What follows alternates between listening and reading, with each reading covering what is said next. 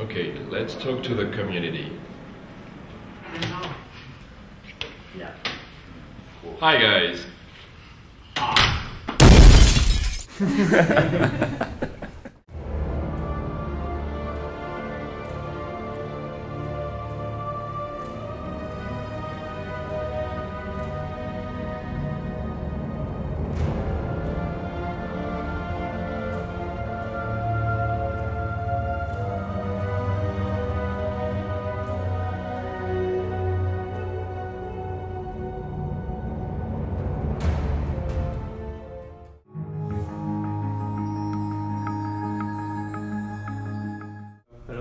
I'm Gregory from the French community Archangel Cluster, and first thank you for having invited us today. This is just amazing, like last time. So my first question is about what has changed between the two Gamescom. What are the main changes you could have brought into the game, and the one you still hope to make until the release in October? Yeah, one of the main changes between the two Gamescom is the fact that last year we were in the business area, behind closed doors, only showing the game to the press and to you, the VIP fans, obviously. And it was just a vertical slice of the game. It was representative of most of the gameplay features, but it was really just a small part. We had obviously no online, nothing related to the conflicts. We had no dynasty traits or weapons to show. We had no reputation system at that time. We had only a single faction on a single map, a couple of creatures, not even a boss. We were just teasing about the boss fights. So it was, this is how Hero 6 will look like in terms of visuals. We displayed the area of control system. We displayed we of course showed that we had less resources and that the management of resources and creatures were streamlined. We showed the new interface. There were a couple of things like that, but it was really, this is your first glimpse of Hero 6, so you see where we're going, but we haven't revealed everything yet. Whereas this year at Gamescom, we show and talk about everything. The game is almost final, and we're not on the business area anymore. We're on the public booth. We do a show twice per day to explain to people who don't know about Might&Magic Heroes what this game is all about, why it's sexy and addictive. And we let them play hands-on the game, so they really can have a full experience. That in the demo they play Sandor and the Orcs, the Stronghold faction, against the Abyssal Worm, one of the bosses of the game, and they can explore a bit the adventure map and do a couple of classic hero things. So it's for us, it's really a different kind of perception. It's not the press anymore; it's the fans and the people who may not be fans but are interested by this kind of game. And we're on stage, so it's a bit more exhilarating at the same time to be here this year.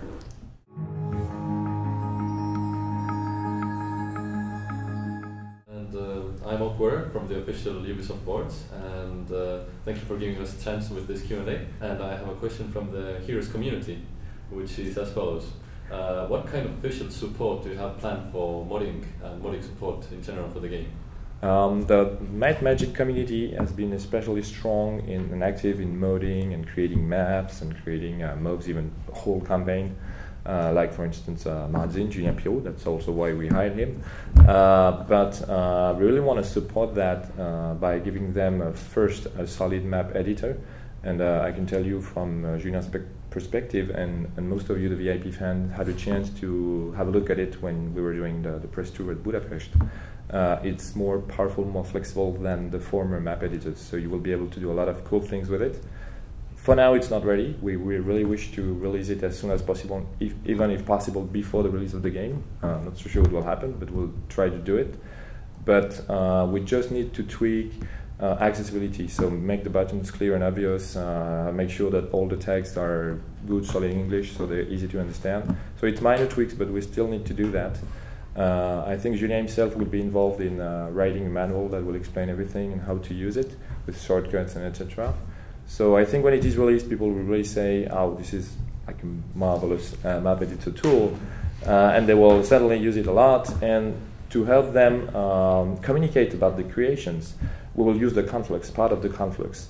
As you know, this online layer we had on top of Hero 6 lets you put widgets into the main menu in the game, and some of the widgets in the future we want you to be able to customize them So they are related to your own community sites and to your own creations. So you can have widgets, for instance, that instead of linking yourself to the official Ubisoft forums, they will be linked to Archangel Castle or to Celestial Heavens, whatever. And some of them will be linked to maybe a special site that will be dedicated to showing the latest map creations, campaign creations, mods, etc., and let you rank them and let you share them, basically. That's really what we want to do. What Ubisoft is doing today with Uplay, that is a whole system of bridging all the games together and connecting the community with the developers and the publishers. We want to do it with the Conflux and with the Dynasty system that we have in Hero 6. Thank you.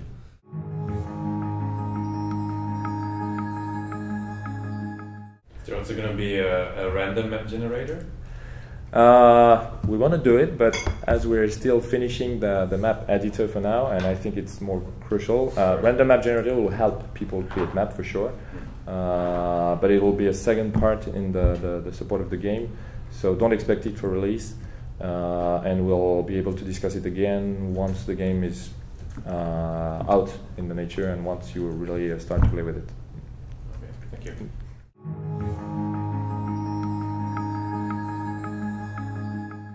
I'm Snork from the community, and I would like to ask you a question about the DRM. Do you have to be online to play Heroes of Might&Magic 6? So not at all. Now we can communicate freely about it. At first it was kind of tricky because there were so many games with so many kind of online protection at Ubisoft that we had to wait until the Conflux was officially announced to be able to say it. But now we can. You don't need to be online to play Hero 6.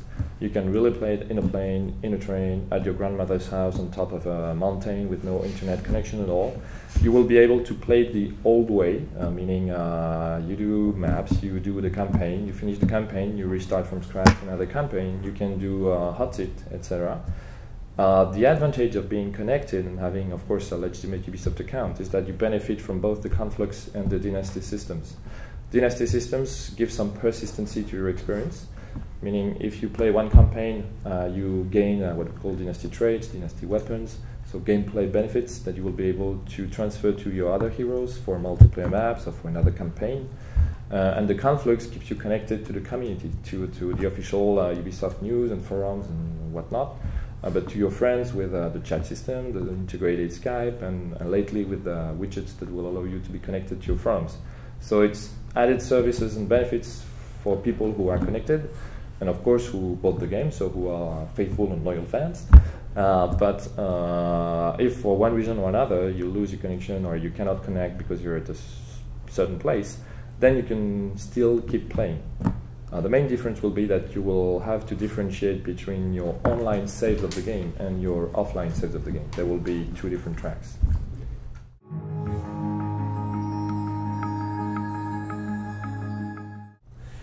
Well, I'm Ole Brandt from the Ubi community, and I've been in contact with quite a few fans and boards, and the discussions have been largely about the resource system, the new. Will it remain just with one particular new resource, or will it be an expanded community later on? So we plan to stick to the 4 resources we have now. There were several reasons for us to reduce the number of rare resources from 4 to 1. So we don't plan to expand it. That said, obviously, you as VIP fans had a chance to try it out a bit before the others, and I think it takes time for everyone to get used to the system and to understand what it brings as an added strategic value to the game. So we'll let people try out the game for a couple of months before they really have a final position on is it better or is it worse than before in terms of strategic perception. Maybe also for balance purposes as well? Reducing the number. Reducing it. For us, it helps us create more important strategic locations of the adventure map, balance the factions, it becomes easier. Create maps, multiplayer maps, single player maps is also easier, so for the developers but also for the moders. Really, we see a lot of benefits with this new system. We focus more on strategy, less on economy, so you have less conversion to do between resources you don't need and convert them into resources you need.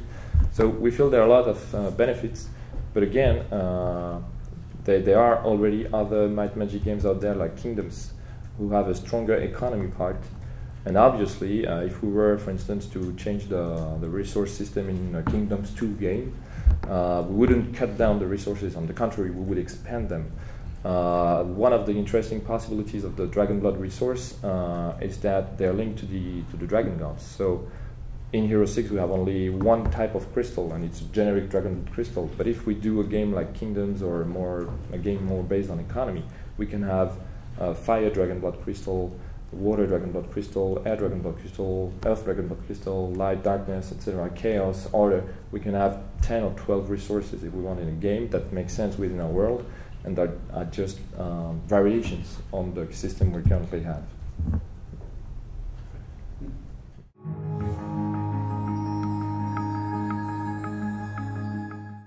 Another question from a Castle community. It is about the tone screen.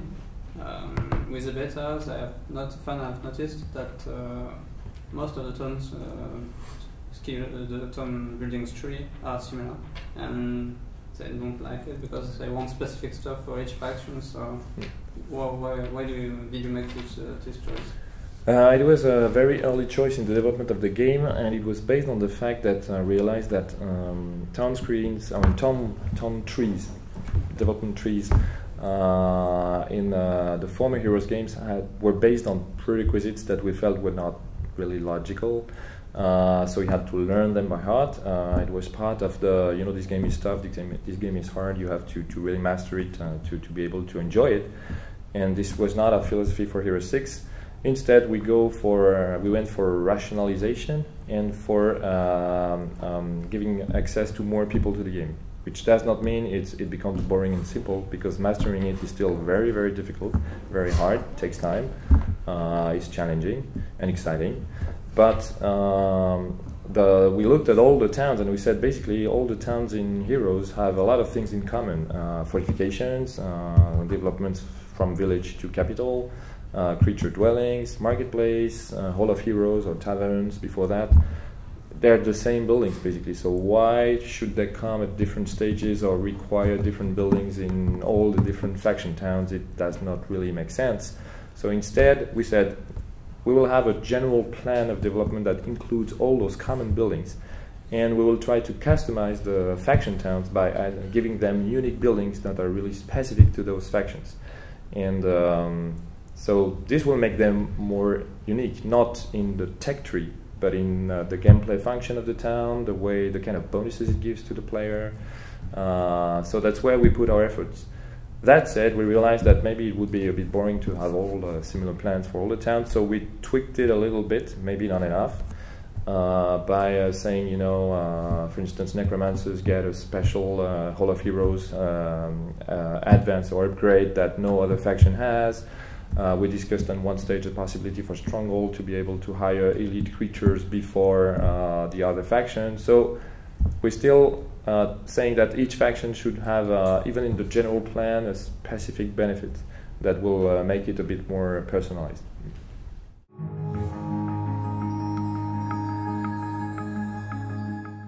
And another question from the official Ubisoft boards, and this is about art design.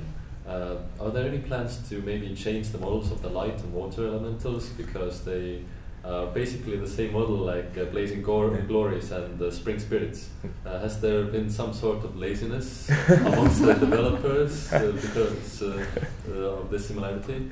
Well, we don't call that laziness, we call that being smart and doing the best with what we have, which is basically when we creating a creature for a given faction today, or creating a whole faction for a game that's supposed to ship in 2011, is obviously, and I hope all the community is aware of that, more costly than doing it for Hero 3.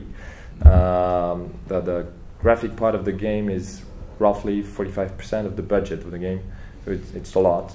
We want to make it nice and up to date with the current standards. We're not the best graphic game, the most beautiful game out there, but we certainly align ourselves with the current standards. And so when we looked upon the number of creatures we could do with within our budget and with and the minimum number we should do to satisfy the fans, we decided that 5 factions were better than 6, and for this reason, but also for strategic reasons, again, to really balance them better, but also to have less creatures to produce. And when we counted the number of neutral creatures we would have, we said maybe it's not enough. So instead of saying, each creature has to be unique and we'll have less of them, we said, like in many RPGs out there or MMOs, we'll have a blue goblin and a green goblin and a red goblin and a goblin with a hat, and they're just the same model but with different gameplay abilities. So it's not that. If you look at the game, most of the creatures are still unique, and it's rare nowadays. But we said, we will reuse some of the creatures from the lineup to add more neutral creatures. Instead of saying we will take the neutral creatures, put them in the faction so it's cheaper and lazy. It's more of let's give more content into the game by reusing stuff, just giving them new abilities which make them tactically different. So interesting to face as enemies or to summon as creatures because they're different from the regular faction creatures. Thank you.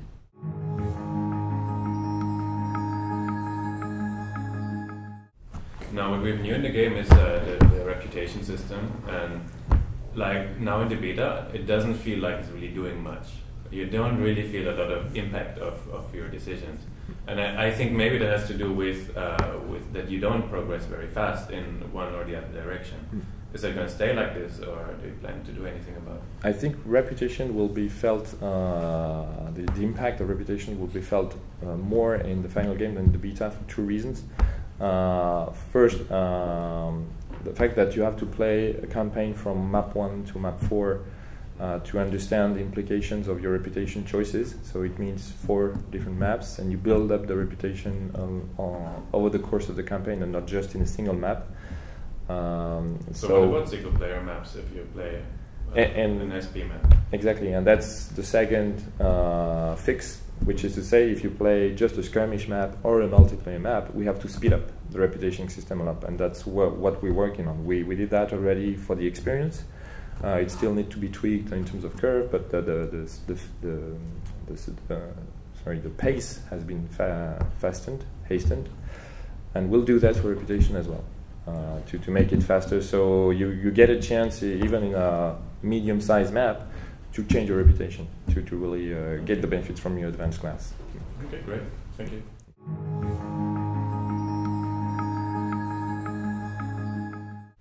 This is a question from Celestial Heavens. Are the devs aware of the current AI issues, and are they prioritizing on fixing those? Exactly. That I can tell you that fixing the AI, debugging it, because it's mostly a question of debugging it right now, is one of the main reasons why we postponed the game once again from September to October.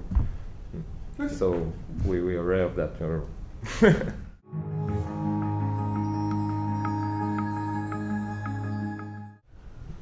Another question from the Ubisoft community. We already brushed the subject. The patching, how long will the game be supported? I mean, it's a very relevant thing that these days. I mean, it's interesting you speak about patching and game support, because here at the Gamescom we opened the Gamescom Ubisoft by roundtable about our vision of online gaming and how it has changed the industry and the way we do games. So I was part of the people invited at the roundtable to express our views on the topic, and the common message was to say online means constant connection with your audience, with your fans. And for us, it meant from day one we wanted to be connected with you. That's why we created the VIP fan forum, but also the playtest, invited you to certain events, etc. Beta is part of that. And of course, it means also that constant connection does not end when the game ships. Even though Hero 6 is still a boxed game that you will find in retail or that you can download digitally, there will be support after release that will be really more than what was the case in the past, just a couple of patches to fix the things that don't work. Support today means we plan for even a year or 2 after the game, and we don't even talk about DLC right on. It's just supporting the game, adding new features, especially the online features of the Conflux, multiplayer features, that they're all part of this support plan. and it's not only fixing things; it's improving and adding new contents to the original experience. So yeah, the game will be heavily supported, more so than any other Might&Magic games done in the past. And that's also game balance-wise, I presume. Yeah, exactly, because we will be connected. You know, you will be able to express yourself directly with the developers and the communities, not only just on your community forums that maybe we don't read. You know, it's different now. There will be a constant connection, and we will be able to measure if the game is balanced and pleasing, etc. Yeah, even that means you'll actually play the game among us as well. Exactly. Yeah.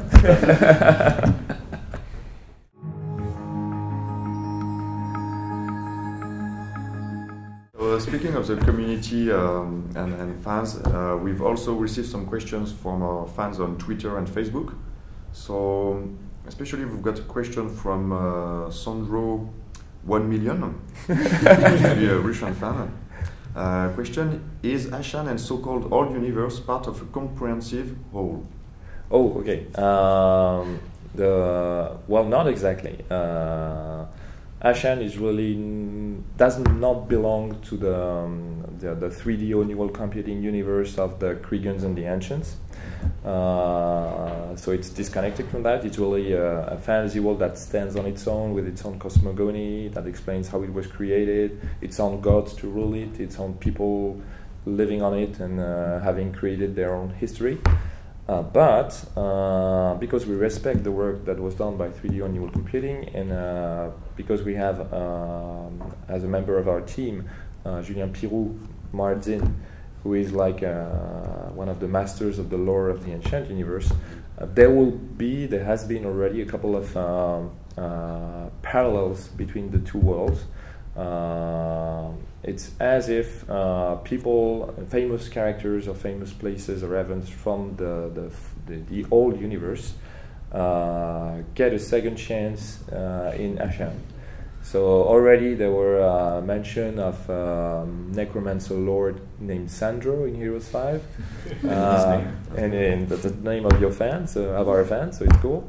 And there will be more things like that, especially in Heroes 6. I think we've communicated already on a couple of fan favorite characters coming back, but with their own Ashen existence.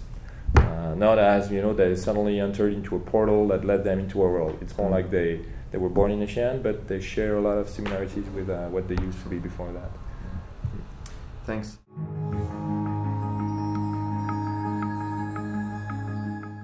So we've got also lots of questions on Facebook. We'll pick one from Florian Graff. Will the difficulty level be dumbed down for noobs, or will the veterans have fun with challenging maps too?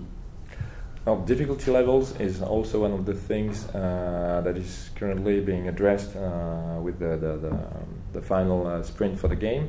The idea is really to have a level of difficulty that really is simple enough for you to enjoy the game as I explore a huge world, I do quests, I level up my hero, I live a great story, I build up huge armies to conquer cities. I've got a little bit of challenges here and there, the boss fights, the final heroes on the map, but more or less, I live my story. It takes me time to do that, I enjoy it, it's relaxing, and it's a good story, and it's a good game, and in the end I'm happy. For those of you who prefer to play heroes like a strategy RPG game, they will play normal and they will have a mix of challenge but not too harsh on them. And the final level of difficulty should really address those fans that have been playing heroes for ages and who really want to maybe replay the map several times until they really get it and they really are able to fulfill their objectives. So that's our objective. That's why we try to measure. Of course, it takes time, obviously, but we don't want a hard difficulty that's really, like a walk in the park for even the average players. So hard should mean hard should be, because we're not talking of a hell difficulty or how agony difficulty. Hard should be hard. All right. Thanks a lot. You're welcome.